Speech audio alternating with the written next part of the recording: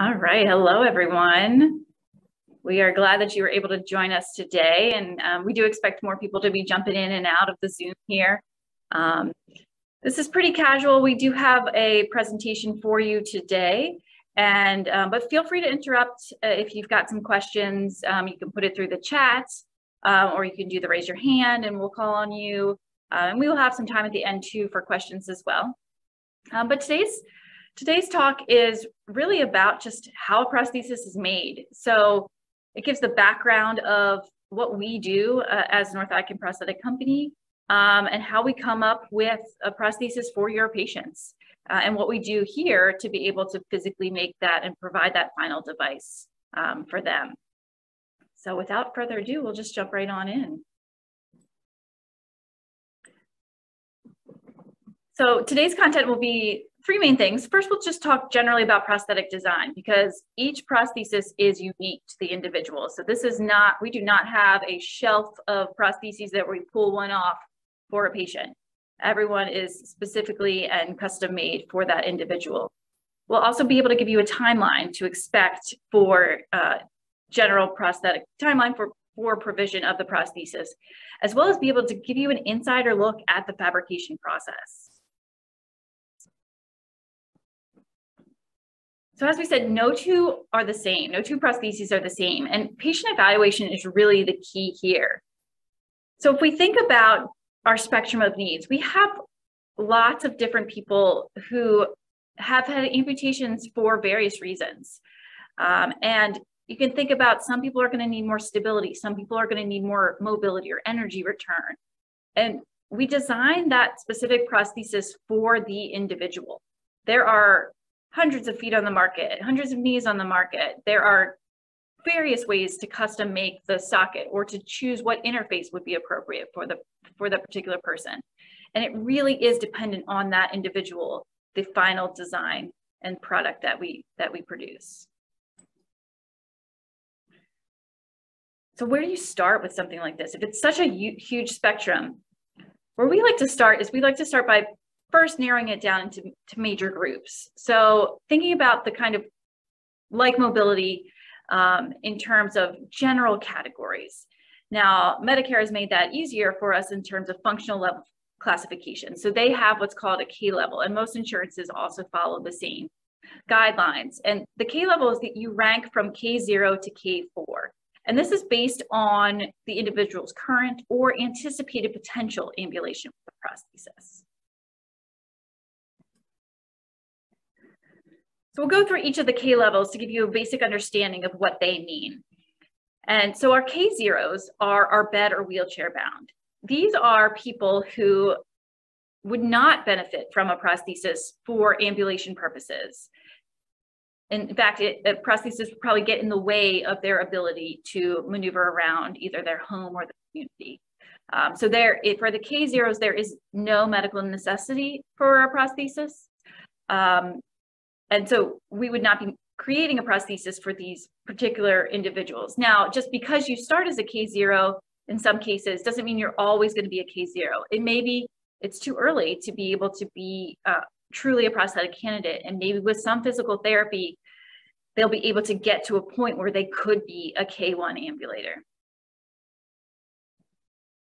So our K1s are going to be our household ambulators. This can vary anywhere from using the prosthesis for transfers to get from the bed to the wheelchair to standing at the sink, maybe doing a little bit of ambulation in the home, to doing even more ambulation in the home, just walking around every day in the house. Usually this level is using some sort of assistive device like a walker, potentially a cane. But basically the primary ambulation is in the household, and they do very little community ambulation. The next level is the K2, and this is our limited community ambulator. These are people who do get out in the community and use their prosthesis to ambulate. They may also still be using a walker or a cane, or they might not be using an assistive device. They can do stairs, ramps, and curbs. But generally they walk at a single speed. So it's your slow paced walkers. They're not going to be moving fast. They're just going to be going at their self-selected cadence. And, but they have the ability to get in and out of the car, to maybe run some errands, to go to their doctor's appointments, to get to physical therapy, but have a limitation to that. They are not going to be out all day in the community. Our next level is the K3s. These are our unlimited community ambulators. These are people who walk at various speeds. They may use an assistive device occasionally, but generally speaking, they're going to be people who have enough stability not to use it. Sometimes they'll use it for offloading or for pain reduction, or maybe just general stability, especially on some uneven terrain. But in general, they're out, they're able to change their cadence. They can walk slow, they can walk fast, they catch a bus, they can, walk around with their children, play with their kids. But they're doing it on a very consistent basis, a daily basis. They are out and about and moving around because of vocational or therapeutic or recreational needs. And then lastly are our K4s. These are our high impact individuals. They are children running around. They are active adults who kind of go above and beyond just general community ambulation, or are high-end athletes. So as you can imagine, these would have very different needs than our lower K level patients. So as we design a prosthesis, we're taking into account a lot of different considerations. One is their daily activities. What are they doing? Is it just the transfers, or are they out running marathons? What are their hobbies? What kind of exercise needs do they have? Are they currently in physical therapy right now? Do they have plans to go? What kind of therapeutic needs is that? What kind of comorbidities do they have? So maybe they're on dialysis 3 days a week, and we need to take that into consideration because of their end-stage renal disease. What's their hand dexterity like? So do they have difficulty with being able to don some of the prosthetic types that we have in terms of interfaces or the entire prosthesis? And going along with that, their level of independence. So if they do have hard time with their hands, maybe they have someone who can help them at home, or are they reliant solely on their own independence and ability to be able to put on and take off the prosthesis themselves? What's their cognitive ability like?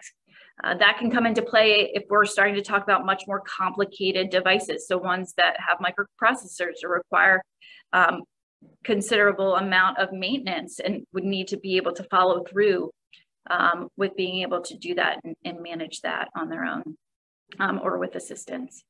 The technological savviness. So again, if there's someone who doesn't like plugging in their cell phone every night, they might not be someone that would be a great candidate for a microprocessor need that would need to be charged every night. So again, kind of what is their gadget tolerance in terms of what they'd be willing to take on and accept as part of the responsibility of using a prosthesis. What's their pain level? That might indicate too what kind of prosthesis that we need to provide, or at least in terms of socket interface and design for that. We often are very concerned about their past use of prosthesis in terms of what has worked well for them, what hasn't worked, what are their goals, and maybe how have things changed, and how can we help design something next that even better fits their current status? And what are those current limitations that they have and the goals that they've set for themselves? So all these things come together to be able to make that specific prosthesis for the individual. And that just goes into the initial design. So in terms of a fitting timeline, I want to run through a general timeline. Now, it's certainly going to vary by the individual, and these are just general guidelines. Healing times are going to vary. Insurance authorizations may take longer or shorter, but in general, this will give you an idea of what kind of timeline are we talking about and what kind of different prostheses are appropriate during these timelines. So we've got 4 different types of prostheses that I want to discuss in this segment. The first is an immediate postoperative prosthesis. So this is something that would occur within 24 hours of actually having the amputation. So this, It is immediate. It's often put on in the operating room. You will see it's done with as a cast, a plaster cast of the patient's limb. There are some excellent benefits with this, and this would be done with the surgeon's approval, but in coordination with the operation. One of the benefits that the literature has shown is that there is a psychological benefit to waking up from surgery and having a prosthetic limb on as well. So you have that benefit of seeing both legs still there.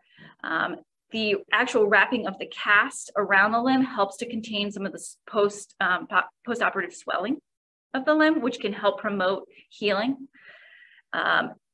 For our transtibial patients are below the knee, you also are casting them into knee extension, which we know is important post-operatively to make sure that they maintain full range of motion into extension at the knee, and with flexion contractures being the risk here. The disadvantages of this are that, one, it can be pretty heavy. Two, because it is a cast and it goes up above the knee, it restricts knee motion, so they're not able to flex their knee, which can make it difficult for getting in and out of bed, especially depending on the patient's tolerance for that. A third contraindication or drawback from this would be that because it's wrapped in a cast, you also don't get the benefit of being able to see the wound, the incision line. So it's often not done for our dysvascular patients. This is something that we've personally done at Degmeyer for more of our cancer patients or other types of patients where we know that wound healing is not going to be as much of an issue. And again, done in conjunction with the surgeon who is authorizing this.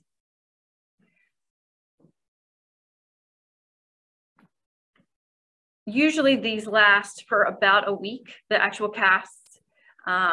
After that, the limb has reduced down in size, the cast becomes essentially too big and starts to get really heavy. And often patients at that point they're just done with having this on.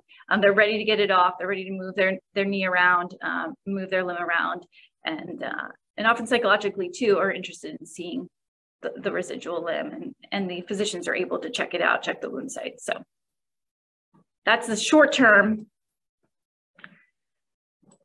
Another option for early fitting is initial or early post-operative. So this is done while the limb is still healing. We don't see a lot of this in practice, but it is still an option. And again, it would really depend on the surgeon's comfort level with that particular wound site and healing ability. But there are prefabricated plastic sockets that can be used that are adjustable, like the ones you see on the right-hand side of the screen, that can be used to create this adjustable fit for early use. It can also be done with a plaster cast, but one that's removable, like the picture, like the lower picture. For both of these, it's not going to be full weight bearing. So, which actually I didn't mention on the last slide, but the immediate postoperative is also not full weight bearing. It is light touch. It's like 10 pounds of pressure. So same thing with these. You're not going to be doing full weight bearing. Usually you're going to be using it with a walker or crutches to be able to offload, because you still have a healing incision. And the most important thing during this stage is to maintain the healing of the incision line so that they can long-term progress to full prosthesis use. But there are some indications why you may want to get some initial weight bearing through the prosthesis, and that's when an early fitting would be appropriate. What we see more of is going into their first prosthesis as a preparatory prosthesis. So this is done once the incision line is fully healed. The surgeon has given them clearance to be able to start the prosthetic process. And they've been evaluated for the prosthesis. The full prescription has been determined. And we start the casting and fabrication process, which you will see later in this presentation. But with this, the preparatory prosthesis can be completed as early as 8 weeks. Usually by the 3-month period is when they actually get their first prosthesis. So sometime between that 2 and 3 months from the time of their amputation to the time they get that preparatory prosthesis is fairly typical. But they use it for about 6 months. And during this time, the residual limb is going to be shaping up even more. They're going to be reducing in size of the limb because of reduction in swelling from the surgery. That's all getting pumped out. There's going to be some initial atrophy of the muscles because the calf muscle isn't attached to the same as it was before, so that's going to get smaller. And in general, it's a good starter prosthesis. I like to think of it as a training prosthesis, where someone's able to get up and start that process, start learning to walk again, start learning to transfer again, really being able to learn the basics, start from scratch, start with more stable components, and get moving and seeing some real progress. After that, about 6-month mark, again, it really depends on the individual. It can be anywhere from 4 months to about 8 months. But what we do is, at that point, it would be at that point, we would be doing, going to the definitive prosthesis. So at about the 6-month mark, we're looking at a lot of different options. We've got all of the variables here in terms of knees, feet, sockets, components, whereas the preparatory, we want to keep pretty simple. Here's where we really start to add the bells and the whistles. And so I want to take you through that kind of custom fabrication process for as we design it. So how do we build this prosthesis? Again, we've got so many different options. We've started out, we've narrowed it down with the timeline. We have a sense of the timeline. We've narrowed down the design. How do we make it? So this is your inside into Dankmeyer part. And so I want to talk specifically, we're just going to talk about transtibial today. So our below the knee prostheses. It does get more complicated if we start adding knees, hips, or if we start to talk upper extremity. But for today, we're going to be looking at how do we build a transtibial prosthesis. So there's 3 main sections for the transtibial prosthesis. 1 is the socket, which would include the interface and any sort of suspension. 2 is the pylons and the adapters, and 3 would be the foot. So we'll start with that socket. Now, traditional socket fabrication starts with a plaster cast. So what we do is we take measurements of the residual limb. We will mark it up with an indelible pencil, be able to mark all those bony areas that you see in blue on the limb, and then to actually take a cast of the limb with plaster. We wrap it up, let it harden, and then take it off of the patient.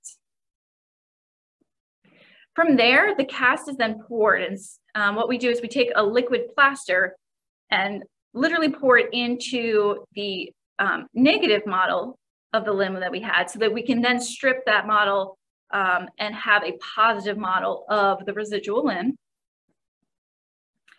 And from there, the cast is then modified. So that positive model that we had all the marks on there, we have all the measurements, so we confirm our measurements. We take it down in certain areas that we want to increase pressure. We also build up areas that we want to relieve pressure.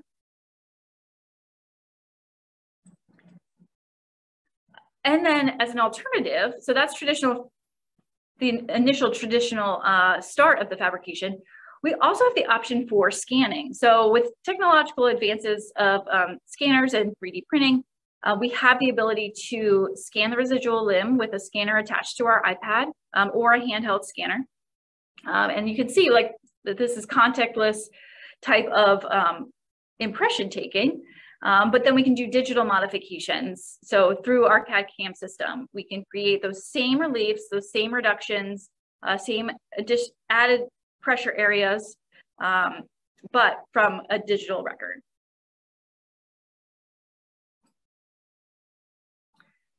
From there, the initial stage for fabrication is a test socket. So this is a clear plastic socket that gets pulled over the modified model and gets cut out and gets shaped up. And then we will actually test that on the patient.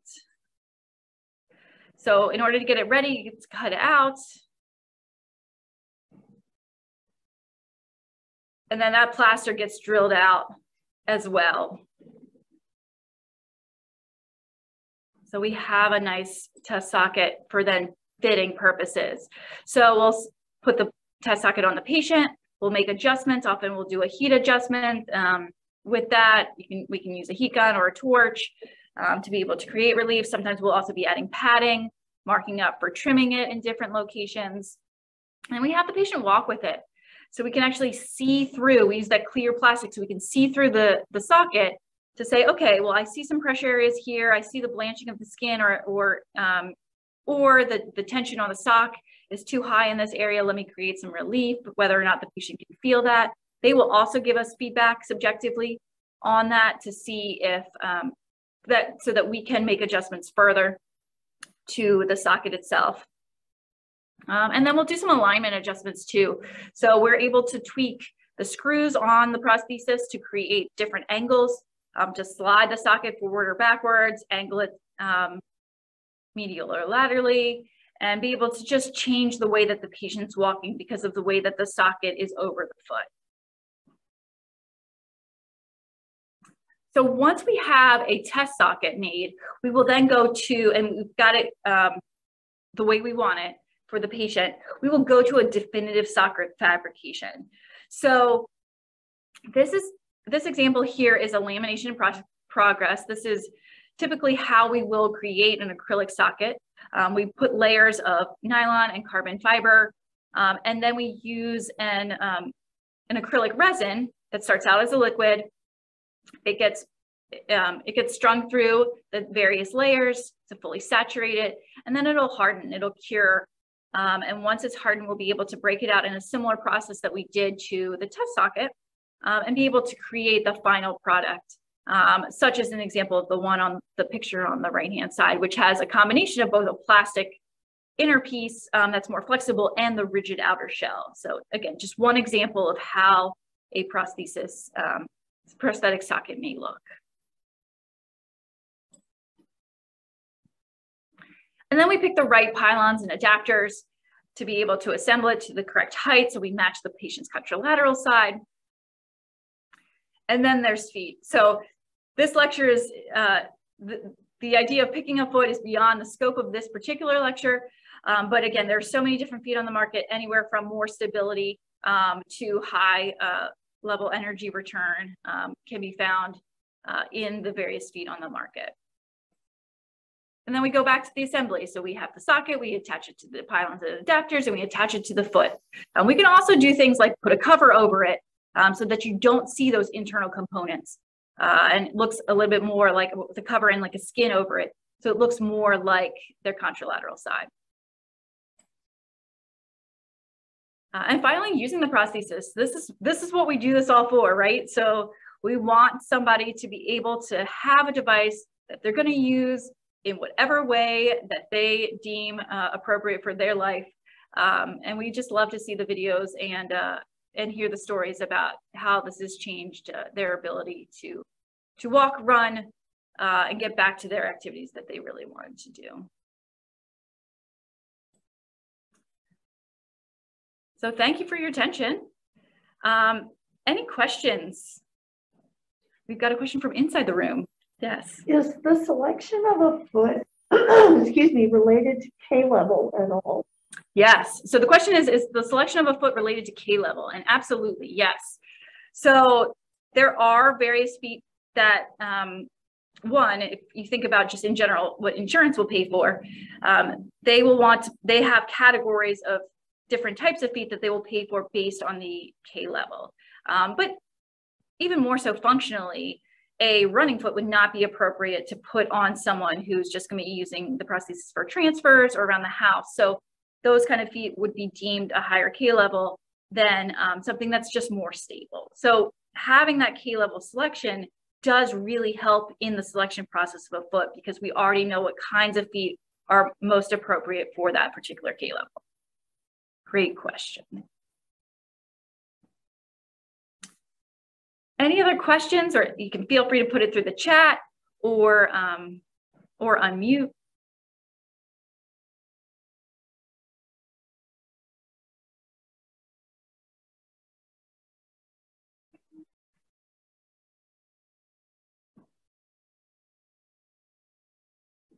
All right. Well, we really appreciate your attendance today. We have recorded this session, so this will also go up for anyone who just want to be able to watch a replay of this. But thank you for coming. And our next one will be next second Thursday of the month, which will be January 13th. And we hope to see you then. We actually do have a question.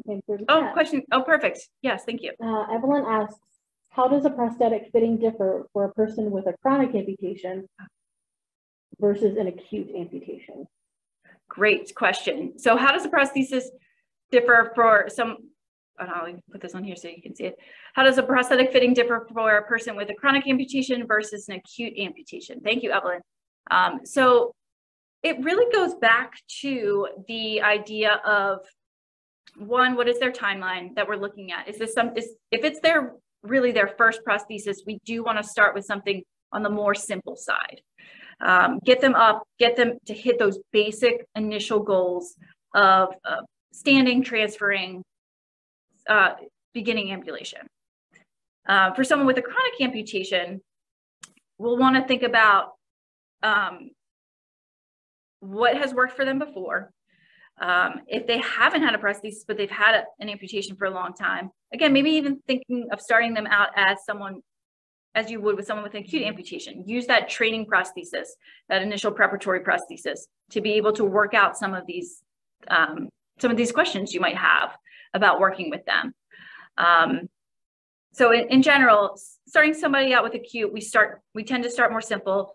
If they've had a chronic amputation and they've been a prosthetic user, we can go off of what they've done before, what's worked, what hasn't worked, and make informed decisions going forward with that. Does that answer your question?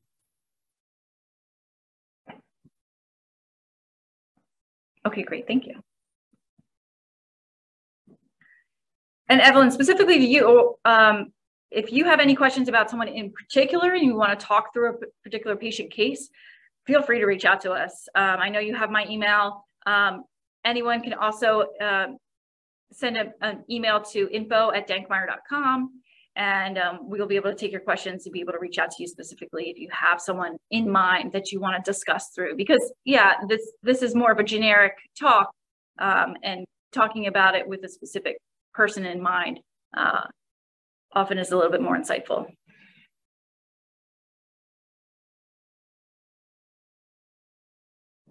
Awesome. Well, I'll hang on for a little bit more, but that is the end of the presentation for today. Thank you for attending. Thanks, Angie. Thanks, Cheryl.